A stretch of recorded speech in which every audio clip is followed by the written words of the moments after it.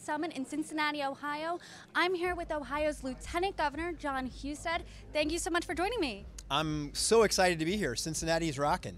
We talked last year in Cleveland, and you spoke about how you wanted to make Ohio the most innovative and entrepreneurial city state in the Midwest. How are you doing it? Hey, we're winning. Ohio is the heart of it all again. Literally from the food you eat to the cars you drive to the trucks to the cloud to the chips. Like, we make those things that are essential for America's economic and national security. And in Ohio, you can't really do made in America without made in Ohio, because we're making that whole supply chain for the country. How is Ohio ahead of the curve compared to other states when it comes to entrepreneurs and helping small businesses? Well, we've really focused on trying to be a great state to do business.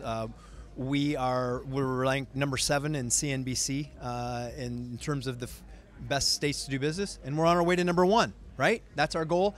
We've cut taxes, we've cut regulations, we've made Ohio just an amazing place to do business, and literally we are reclaiming our position as the heart of it all by creating such a great entrepreneurial environment.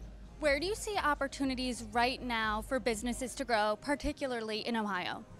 Well, it's across the board. It's in medical research, it's in chips, it's in AI, but it's also those things that we need that are essential to our defense industry, from the sensors and the digital integration to the steel and all of the things that are sort of the heart of what America needs to have a domestic supply chain for everything that people need. So we've got it all.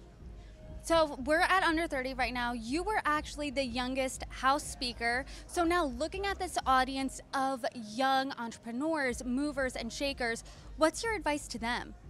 Well, that they can do it. I mean, you don't have to be 40, 50, 60 to do things. You can do it in your 20s, and you can do amazing things, and believe in yourself and go fight for it. And this is a great country, and Ohio is a great place for you to start your journey. And you're excited for businesses to start their journey in Ohio. Where do you see Ohio in 10 years when it comes to entrepreneurs, when it comes to businesses growing?